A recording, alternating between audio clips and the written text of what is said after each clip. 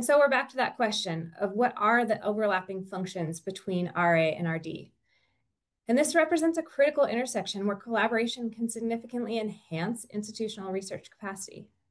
These are shared spaces and are not just areas of operational overlap. They're strategic touch points where alignment can reduce friction, improve efficiency, and amplify support for researchers. The communication between researchers and funding bodies, where both research administration and research development play critical roles in facilitating effective communication between researchers and funding bodies. Clear and efficient communication is essential for securing funds, ensuring compliance, and maintaining strong relationships with those funding agencies. Both RA and RD may initiate or assist in communication with funding bodies. RD may often engage in outreach to understand a funding priority and disseminate the information to researchers, while RA often handles the administrative queries and compliance-related communications. In continued conversations with funding, RD may help with preparing responses to further questions about a proposal or consult with faculty prior to a program officer conversation about a declined proposal. Central office RAs tend to be the formal authorized official or contact receiving and providing official communications about individual proposals and awards.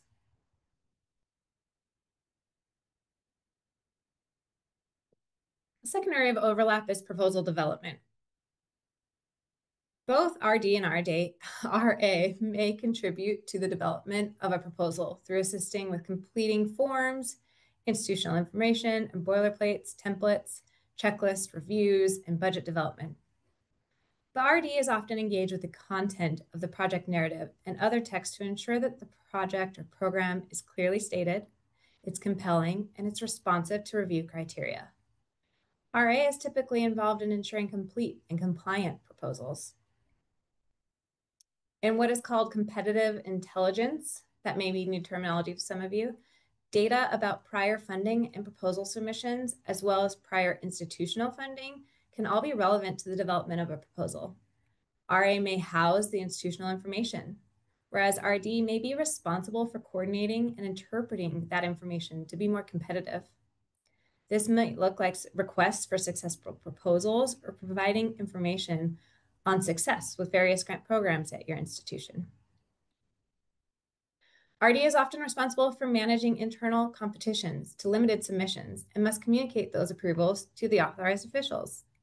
RA often receives notices of award, which are valuable then to the RD counterparts for tracking and assessing competitiveness to the program.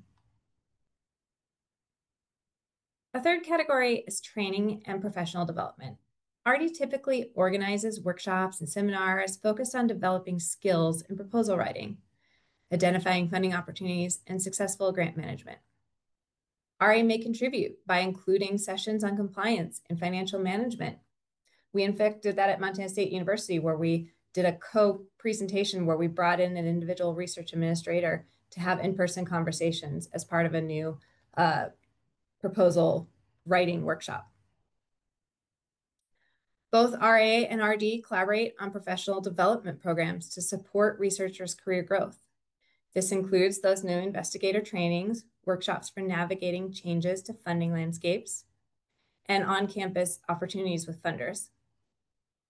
RD and RA teams often work together to create and disseminate resources such as guidelines and templates and best practice documents to support researchers in grant writing, project management, and compliance. Fourth is enhancing the institutional research capacity. Both functions collaborate on developing long-term strategic plans that align with institutional goals and research priorities. RD often takes the lead in identifying emerging research trends, while RA ensures that these plans include robust administrative and compliance frameworks. RA and RD work together to foster interdisciplinary research, and RD facilitates connection between researchers from different disciplines to form collaborative teams, while RA may support these teams by managing and providing mechanisms for the logistical and administrative aspects of interdisciplinary projects. There's often a shared responsibility to communicate changing guidelines or regulation with faculty. So a summary of these overlapping areas: of research administration and research development, it demonstrates the complementary nature of these functions. The collaboration ensures that researchers receive comprehensive support, from identifying the funding opportunities and developing proposals to ensuring compliance and fostering a strong institutional research capacity. And by working together, RA and RD enhance the efficiency, effectiveness, and overall success of the institution's research endeavors.